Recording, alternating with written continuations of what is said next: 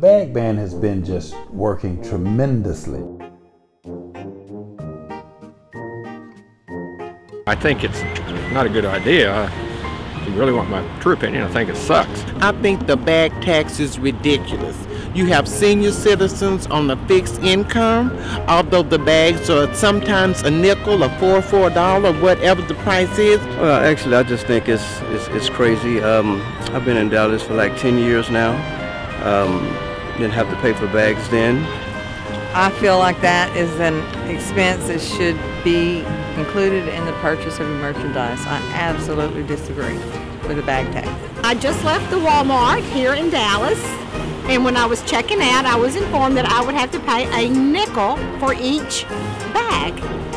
It's not that I mind paying the nickel, it is the principle of the whole thing. It just isn't right. And I don't know who's getting all the nickels for each one of those bags, but somebody's making a lot of money off of each bag for a nickel. And that's my say. The bag ban has been just working tremendously.